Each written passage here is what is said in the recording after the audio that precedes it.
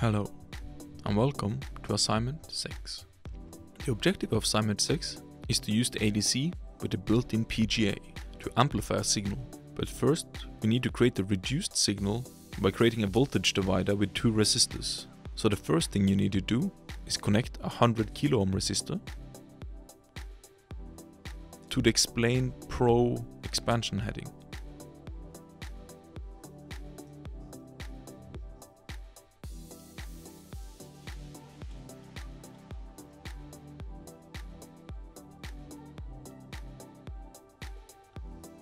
Second thing you need to do is to connect a 33 kilo ohm resistor from the A-in2 to ground.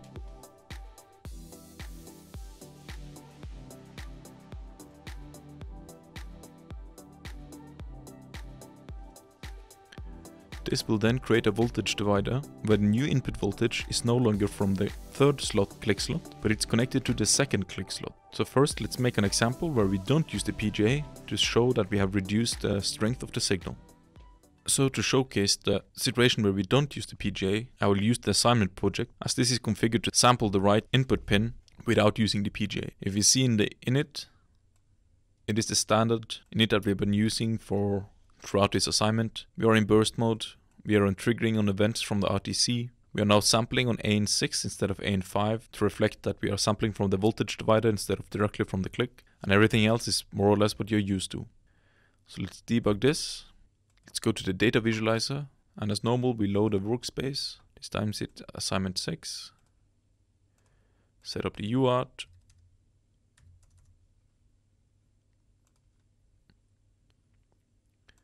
And then set up the encoder. Now we can see some data, and if we press the button now, we will see that it only reaches to about 1K.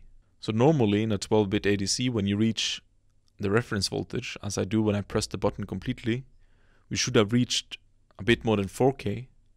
But now all we do is we reach 1K because we have divided down the voltage by 4 through our voltage divider. So let's see how we can use the PGA to amplify the signal again, back up to what it was. So now I'm in the solution folder where we have added the PGA. So the main difference between this and the previous example is that we have added this which configures the PGA. Here we can see what we're doing. We are setting a gain of ×4. We are setting a bias current. To figure out which bias current you should use, you should look in the table in the datasheet, which tells you which bias current you need based on what clock frequency you're running the ADC on. The lower the bias current, the less energy is consumed by the built-in PGA. Then you have the PGA sample duration, which is how long the ADC will sample the PGA result. So this is an important difference. So now the sampler represents how long the PGA will sample the signal, and the ADC PGA sampler represents how long the ADC will sample the output from the PGA. And at the end, of course, we enable the PGA. In addition to these changes, we have now made a change to the MUX POS. By adding this, we make sure that the signal into the positive input of the ADC goes through the PGA and becomes amplified. So let's flash this and see how it affects the output.